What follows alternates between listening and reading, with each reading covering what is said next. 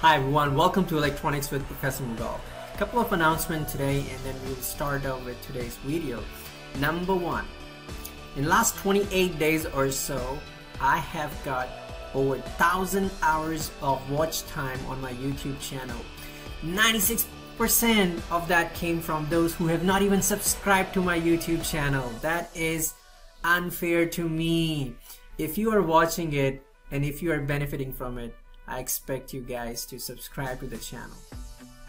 And I kind of get really disappointed, to be honest. And the reason I say that is because, you know, when I see those people making stupid dance videos and getting million views, it really disappoints me, because this is high quality education. This is high quality stuff that I'm teaching you on FPGA projects.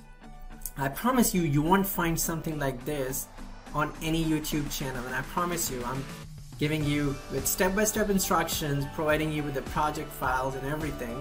So I really deserve a little bit of, you know, appreciation and support. And one way you can do that is by subscribing to the channel. So if you haven't already, you know, just hit that subscribe button right now. I really need your support. Thank you. So second thing I wanted to talk to you about was most of my projects on my FPGA playlist, they are extension of one another. Means, you know, I would make something and then I would build upon it and extend you know, the scope of it and make something with come up with a new project. And that's what I hope from you as well. I really want you not just use my way of doing things, but actually explore them, add more features and make something big out of it. And if you share it with me, I'll be more than happy, and I'll acknowledge it, and I'll share it on my platform as well, that hey, you know, you would make me really feel proud if you would make something and I can share on my platform. Hey, you know, this person benefited from my videos and was able to achieve something of this nature. So it is very important, folks, when I am therefore making a video and I'm referring to any of my video from the past, it is really important that you watch those videos. And I'm not just saying it for the sake of having some watch time. I really mean it in a way, because in order for you to understand that video, that project, you need to have the basic knowledge which is needed prior to watching that video. And there's a lot of stuff which is repetitive. So if I keep on talking about that stuff in every video, those videos are going to last, you know, more than an hour. So this is important that when I'm referring to a video, you should watch them prior to watching that video. And this is important again because today's project is an extension of my last two FPGA projects videos that I have published. How to scroll a message or numbers on 7-segment display board on your FPGA board, right? And it's very important part of any project, especially when it comes to having something to scroll over the display, be it some characters, letters, or whatever. Now, all of you have been to restaurants or stores or gas stations, and you see this restaurant sign and says open or close, or outside Walmart says open and close. That's what exactly we are going to create today. The only input to this project is going to be that push button. Not exactly push button, but it's actually going to be switch where you know, flip the switch on and off to display either open or close at a time. I'll leave the link of the two of my last videos below in the description box. Also, I'll have those thumbnails on the screen as well. So it's very important that you should at least watch how to scroll messages on a 7-segment display before you watch this one, because like I said, this video is an extension of that project. We're going to start off looking at the function block diagram. Before that, we will also have a look at the demo, and then following the block diagram, we will move on to the coding part, and I'll try to go through as much detail as I can. So without wasting much time, let's get started. So as soon as the code is implemented, the board is going to display open sign, just like you would walk in when the restaurant is open and you see this open sign. The open sign is going to rotate to the left every 1 second. The character is going to move to the left. So right now there's only one input to this code, to this project, which is this button right here, which is a switch. Right now it is set to 0, so it is displaying open. But when I switch it to one position, it will display close. And again, the character is going to move to the left, rotate to the left every 1 second, basically displaying close. And in this video, I'm just doing open and close, but technically you should have enough knowledge by the end of this lecture. In fact, my last 3 videos, I'm going to leave the link in the description that you can watch those videos and basically scroll any message or number you would like. It could be as long as saying a welcome message, you know, a bunch of characters. I wanted to keep it small, but like I said, you know, this could be a menu, you know, different kind of burgers, drinks, you know, other stuff. Let's now look at the functional block diagram for this project. So we're trying to display 2 words basically. Either it will display close or it will display open, as you see. And as I was showing you in the demo, it scrolls to the left, rotate to the left, and keep on, you know, rotating, getting stuck in a loop for infinite number of times. And the character just moves to the left every 1 second. So let's see like how close is gonna look like. Obviously, on Basys 3 board that I'm using only has 4 7-segment display. So at one time it can only display 4 letters or characters. So I'm going to create a variable which I'm going to name scroll close and scroll open. Okay, and notice over here when I run my code, it's going to display CLOS, and then after 1 second this L is going to move over here, this O is going to move over here, S is going to move over here, and E comes in as a new letter, right? And similarly, it's just keep on rotating to the left, and so the sequence will look something like this. When you go to number 5 sequence, that's when it displays CLOS, means it can go back to 1, because that's how initially when we got started it was displaying CLOS. So therefore we would need a 3-bit scroll variable over here. When we are trying to display open, same thing, you know, it starts with the displaying open, and then the character will move to the left, rotate left every 1 second. So next cycle it will show PENO. So O basically goes over here, and everything rotate to the left, scrolls to the left every 1 second. Once it reaches, the scroll count reaches 4, that means it is displaying open now. It can go back to scroll number 1, where it's basically gets stuck in this loop, and they'll keep on, as you can see in the demo here at the bottom right corner of the screen as well. Notice over here there's only one input to this this project, which is going to be a rightmost switch on my Basys 3 board, which is going to depending upon how it is flipped over, it is going to display close and open. When it's 0, it basically displays 1. When the switch is 1, it basically displays close. Okay, so open and close. We got 2 clocks. One is the 1 Hz clock. This is for scrolling the ladders to the left. And the 100 Hz clock is to toggle the 7-segment display. So this is on, the other 3 are off. And then after this, because this is 100 Hz, that makes a 10 milliseconds. So 10 milliseconds this is on, then 10 milliseconds this is on, the other 3 are going to be off, and then 10 milliseconds this one is on, the other 3 are off, and then 10 milliseconds this is on, the other 3 off. And it's working as a decoder basically, so it's making sure one is on, the other one, and it's happening at a frequency of 100 Hz, which is not you know, recognizable by human eye. Human eye would not think that this is going on and off. This is basically a toggling process. In fact, this is a way to trick our eyes, because it will be solid all the time, just like you see at the bottom right corner of the screen. We don't see that the segments going on and off. It's happening so fast that human eye cannot detect that. The 2 clocks are wired up with the restaurant signage module, which is also a top module, in conjunction with the BCD7 segment. So this, if you look at it, we need to have a C character, LOSE, and then P N. So we need at least 3, 4, 5, 6, 7 characters different, and that's what the BCD7 module is doing. And then output is just a 7-segment display, 4 enablers for the 4 segments, and then 7 segment itself. So the block diagram is fairly simple. It's very important to have a good knowledge of the block diagram because, like I always say, it's half the battle won. Let's move on to the coding part now.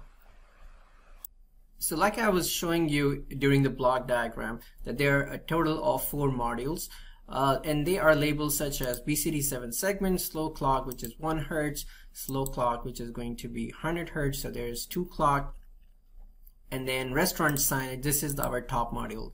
We're going to start off with the BCD7 segment module. Pretty simple, 4-bit input, and then display, which is going to be the output declared as a register because we want these 7 segments to hold on to these characters. Okay, always add statement here, and then starting off with the case statement. We're gonna have a bunch of case statements, and 7 of those, 1 each for each letter. If you want to display O, then we want all our segments, segment A, segment B, C, D, E, F, all on.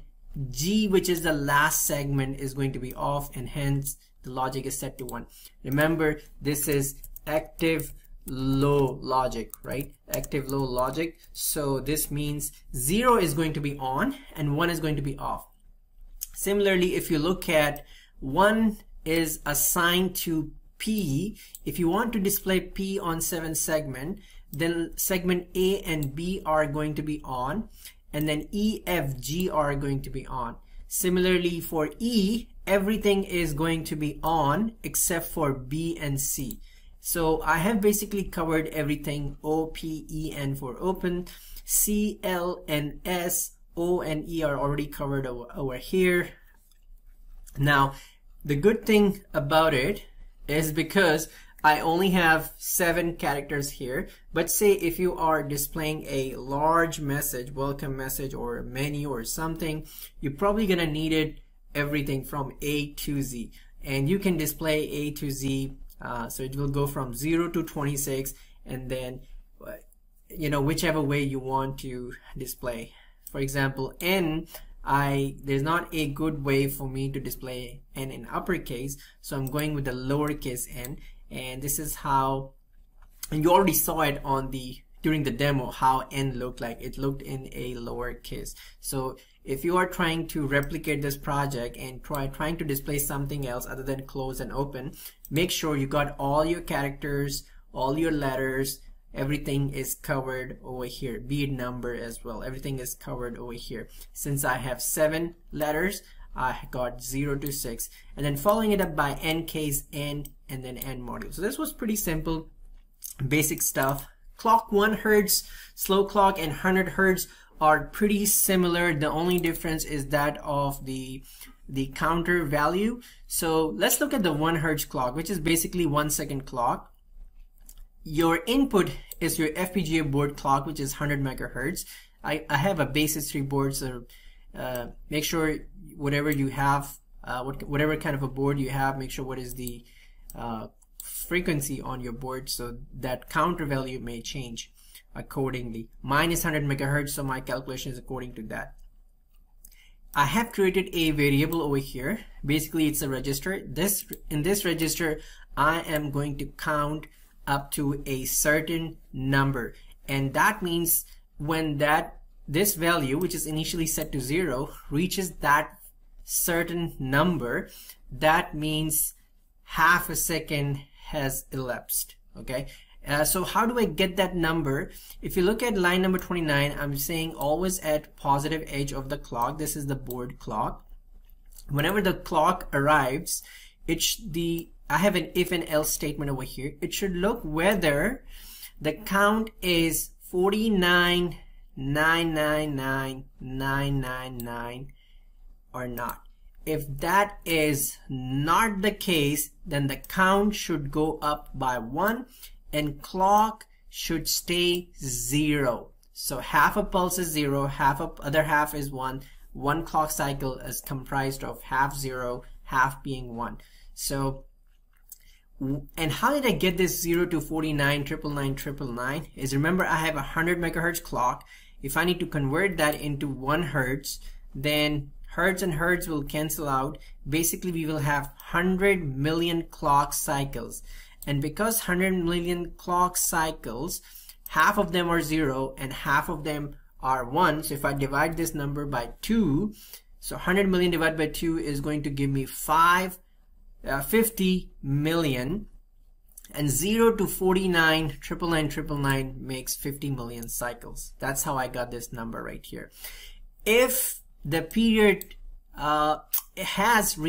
period count, register value has reached 49, 999 million, that means it should reset itself back to 0 and start counting again. And while it's counting again back to 49, 999, clock should stay 1. So for half a second it's 0, and for half a second it's 1. Total combined, they make a clock cycle which is 1 second, equivalent to 1 hertz. Okay, this number right here, 28, the reason it's 28 is because remember we are counting up to 49, 999. So if you take 2 to the power 28, 2 to the power 28 should give you a number which should equal this maximum value right here. So I think 27 would also work, but I just went with whatever I had from the previous file. Let's see what would change if we are going to go from 1 hertz to 100 hertz. Again, the only thing that changes is this value right here and this value right here. Now we are counting up to 49, 499, 999. And again, how we came up with this number, let's look at it. 100 megahertz clock on a Basys 3 board. And again, you know, if this clock is 50 megahertz for you, then you need to change this value to 50 megahertz. Mine is 100 megahertz, so I'm going to keep it 100 megahertz. I'm going from 100 megahertz to 100 hertz. So hertz and hertz will cancel out, and 100 million divided by 100, so 100 and 100 will cancel out. I'll only get 100, 1 million clock cycles basically. 1 million clock cycles here. Let me 1 million clock cycles here, and as you know, half of those clock cycles are going to be 0, half of the clock cycle is going to be 1. So if I take a half of 1 million clock cycle, divide this by 2, I basically get 500,000. So I can count from 0 to 499,999 because this will make 500,000. Right? So if the period count, which is initially set to 0, and again this number right here, to the power 21 right now, because 0 to 20, 21, to the power 21 should exceed this number 499,999. Okay, if that's not the case, it's not going to give you the right result. So if the period count has not reached this value right here, then period should go up by 1 and the clock should stay 0. But if that's not the case, period count has reached this maximum value, then it should reset itself to 0 and start counting back again. While it's doing that, the clock should get 1. So what's happening? Half of the time it's 0 and half of the time it's 1. Together they make 1 clock cycle, which is equivalent to 100 hertz. Actually in time it's 10 milliseconds. Okay, so pretty simple code. I've done it many times before as well. Now let's move on to the core part of the project. So this is the top module. I've labeled this as restaurant_signage. The input is the clock, the FPGA clock. There's one switch right here to display open or close. When it's 0, it's going to display open. When it's 1, it's going to display close. We got the 7 segment here, and also we got the output. The reason it's got 4 bits because we got 4 displays on the Basys 3 board, so to enable all 4 of them all at once. The slow clock 1 hertz highlighted here is declared as a wire, and also the 100 hertz clock as well. These are the 2 variables that I was talking about, which will be declared as registers: scroll open, scroll close. Again, this thing is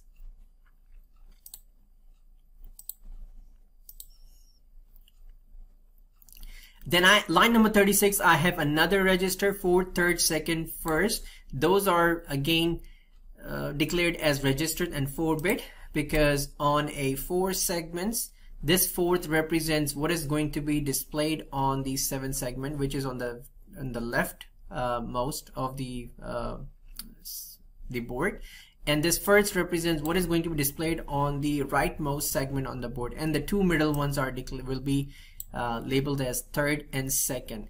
And there's another register here. This is for what needs to be displayed. If 0 needs to be displayed, then we know D is going to be 0, and if that's the case, if Y is 0, then it should display O basically, right? Similarly, so this is what's going on over here.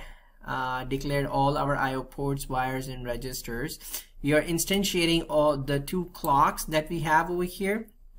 So you have to make sure the way I have labeled them over here, they need to be labeled exactly the same over here as well. And similarly, the way I have labeled them over here, they need to be labeled the same over here. If you don't do it, then it's going to return you an error. Remember, Verilog is a case sensitive language. Okay, this part of the code, what is this doing over here? Scrolling the letters on the Basys 3 board. Whenever the positive edge of the slow clock, this is the 1 Hz clock, whenever 1 second clock arrives, if the switch is set to 0, then it is supposed to display open, right? It is supposed to display open. So scroll open will actually increment by 1. Initially it's set to 0. Remember, initially both open and close are set to 0. It should go up by 1. When the scroll open equals to 4, it should go back to 1. Why? Because that's how it gets stuck in a loop, and it just keep on displaying open, scrolling to the left on the 7 segment display. If the switch is set to 1, that means now we need to display close. So scroll close should go up by 1. And again, if scroll close reaches a count value of 5, then it should go to 1. And again, what is the reason? Because we want it to get stuck in a loop and it just keep on displaying close on the 7 segment display. I have the graphics on the right, and you can see that, when it reaches 5, it should go to 1, because it will that way get stuck in a loop. This part of the code is basically responsible for displaying the open and closed messages, and we want them, like I said, the characters to rotate or move to the left every 1 second. So again, we are looking at a 1 Hz clock. If the switch is 0, then when the scroll count is 0, it should display open. So I got OPEN. Again, 4th is the leftmost segment, 1st is the rightmost segment, and the middle ones are 3rd and 2nd. So it's displaying open over here. And if you're wondering, how did I get the 0, 1, 2, and 3 over here? Well, remember, 0 is O, 0 is O, 1 is P, 2 is E, and N is 3. So I got them 0, 1, 2, 3. 0, 1, 2, 3. Similarly, when the scroll count goes up by 1, what do we need to? Well, these letters, these characters need to shift to the left. So P comes here, E comes here, and N comes over here, and then O is gonna move over here, and that's how I have it over here, right? Similarly, make sure you do this arrangement just like I'm showing you on the graphics right now. If switch is 1, that means we need to display close now. At scroll close, which is initially set to 0, it should display CLOS, right? And then L should, when the next pulse arrive, 1 second, then scroll count should go up by 1. And if that's the case, L should be displayed on the 4th, and 1st should be displayed on the 1st segment. It should display E. And notice over here, everything has shift to the left. Everything has shift to the left. It will keep on shifting to the left, and once it reaches 5, that means it is going to go back to 1 over here, because that's how we had set the logic, right, to get it stuck in a loop. If I go up over here, when the scroll message is scroll underscore close equals to 5, it gets to 1, and that way it basically gets stuck in a loop displaying close. So pretty simple stuff over here. Now this is the important part right here. This part of the code is basically responsible for count register. We have a count register we initially set to 0, which is going to act as a decoder and toggle the 4 segments. Okay, remember 10 milliseconds, 1 segment is going to be on, the other 3 going to be off, right? So there we have a 10 milliseconds 100 hertz clock. Count is initially set to 0. There are only 4 7-segment displays, so therefore the bit size is 2. So initially 0, then when the clock arrives, it should go up by 1. Once it reaches 3, it should reset itself to 0 and start counting back again, right? Now we're gonna do a bunch of case statements. If the counter is 0, if that is the case, then the rightmost segment needs to be on. So D is going to be first, and enable is going to be this 0 here represents the rightmost segment is going to be on, the other 3 are going to be off. Remember, it is active low, so 1 is off and the 0 is on. And the reason it's 4-bit is because we have 4 bits on 4 7-segment display on Basys 3 board. If you have 5, you're gonna have to make that change accordingly. Next, counter goes up by 1. If the counter is 1, then the second display on the board, D equals to second, and that should be on. So 0 over here represents that the second display is going to be on. If the count is 2, that means the third segment from the right is going to be on. And lastly, if the count is 3, then D equals to 4th, which means the leftmost 7 segment is going to be on, right? This is what is going to be displayed on that particular segment, and that particular segment being on. That's what this 0 represents. So 0 means on here. Basically, leftmost segment is going to be on, and this is going to display whatever is supposed to be on the 4th segment from the right. And 4th, remember what is 4th? Well, 4th was already declared as a register, and depending upon the scroll count, it is going to display certain letters and characters, right? And then finally, I am instantiating my BCD7 segment module over here. This is the identifier name. Make sure these labels are the way they appear over here. Well, whichever way you declare them over here, you will see these will change accordingly, but they cannot be same. So make sure you got different identifier names, and then follow it up by, in the parentheses we have D comma segment. D is going to be the register declared input, and then segment is going to be the output. And again, if you follow over here, we are following the sequence. Inputs were declared first and then the output. So input then output. Similarly over here, we have, when you are instantiating, we have inputs first, which is D, and then the output segment, followed by end module.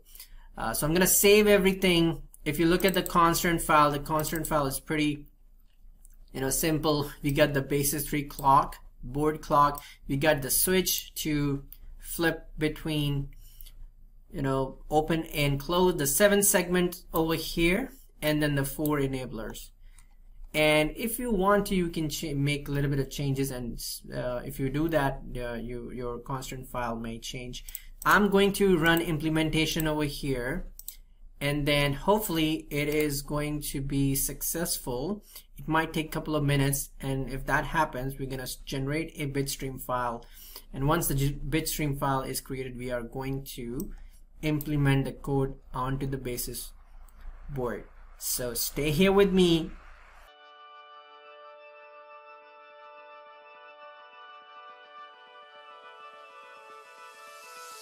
Awesome, implementation is complete. Let's generate the bitstream file. Bitstream is complete. Make sure you plug in your FPGA board to your machine. Once you do that, it should have been detected. Click on Open Target, click Auto Connect. Yay, it was detected. So I'm gonna program my device. Click here and then click on Program, and then hopefully you should see the implementation on your board. And like I said, you know, I didn't go through every bit of detail like how to create a project or how to upload you know, the later part. Well, I showed you how to upload the bitstream file, but if you really want to learn about that part, there is a video I will leave in the description which is going to show you from the scratch how to create a project and how to select your target, that is your FPGA on your board. I hope you enjoyed watching this tutorial, folks. This was a very simplest of application, but you can change it, modify it, and make it something bigger. I wanted to keep it small, displaying only open and closed, but think of like if you want to display, you know, menu items like sauces or drinks or burgers and what kinds and not. There could so much be done to this project. So if you have any questions, please leave them in the description. I'll be more than happy to help you guys. I really want you to succeed in your life, and if this was beneficial to you, please subscribe to the channel. Enjoy your rest of the day and stay safe. Bye.